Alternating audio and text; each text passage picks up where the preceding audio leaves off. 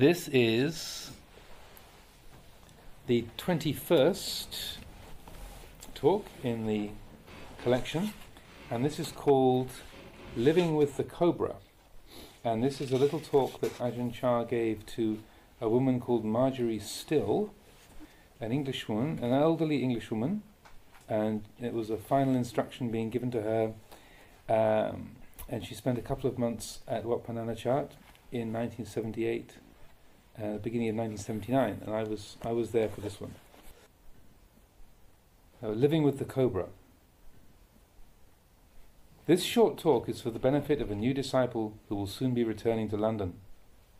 May it serve to help you understand the teaching that you studied here at Wat Pah Pong. Most simply, this is the practice to be free of suffering in the cycle of birth and death. In order to do this practice, remember to regard all the various activities of mind, all those you like and all those you dislike, in the same way as you would regard a cobra. The cobra is an extremely poisonous snake, poisonous enough to cause death if it should bite us. And so it is with our moods also. The moods that we like are poisonous. The moods that we dislike are also poisonous. They prevent our minds from being free, and they hinder our understanding of the truth as it was taught by the Buddha.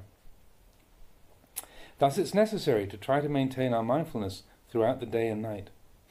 Whatever you may be doing, be it standing, sitting, lying down, speaking, or whatever, you should do with mindfulness. When you're able to establish this mindfulness, you'll find that there will arise clear comprehension associated with it, and these two conditions will bring about wisdom. Thus mindfulness, clear comprehension, and wisdom will work together, and you'll be like one who is awake both day and night.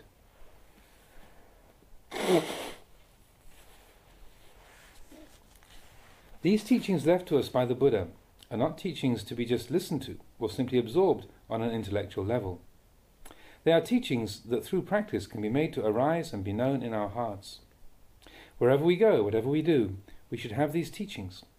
And what we mean by to have these teachings, or to have the truth, is that whatever we do or say with wisdom. When we think and contemplate, we do so with wisdom. We say that one who has mindfulness and clear comprehension combined in this way with wisdom is one who is close to the Buddha. When you leave here, you should practice bringing everything back to your own mind. Look at your mind with this mindfulness and clear comprehension and develop this wisdom. With these three conditions, there will arise a letting go.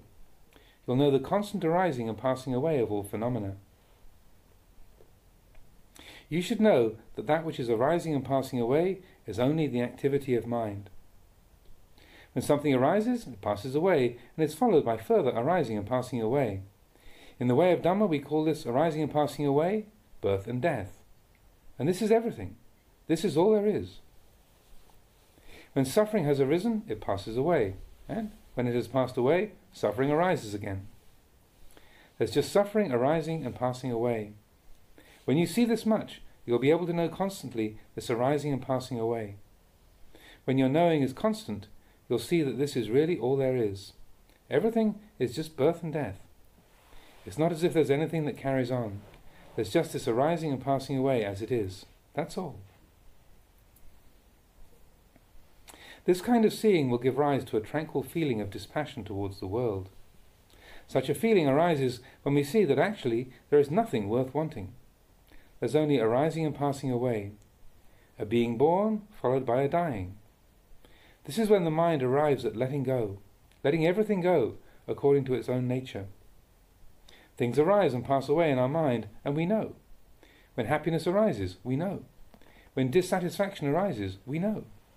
And this knowing happiness means that we don't identify with it as being ours.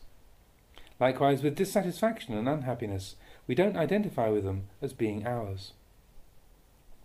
When we no longer identify with and cling to happiness and suffering, we're simply left with the natural way of things.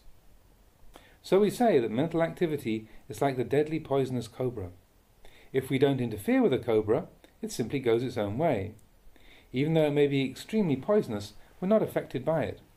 We don't go near it or take hold of it, and it doesn't bite us. The cobra does what is natural for a cobra to do. That's the way it is. If you're clever, you'll leave it alone. Let be that which is not good. Let it be according to its own nature. Also let be that which is good. Let your liking and your disliking be, the same way that you don't interfere with a cobra. So, one who is intelligent will have this kind of attitude towards the various moods that arise in the mind. When goodness arises, we let it be good, but we know also. We understand its nature. So too, we let be the not good. We let it be according to its nature. We don't take hold of it because we don't want anything. We don't want evil, neither do we want good. We want neither heaviness nor lightness, happiness nor suffering. When, in this way, our wanting is at an end, peace is firmly established. When we have this kind of peace established in our minds, we can depend on it. This peace, we say, has arisen out of confusion. Confusion has ended.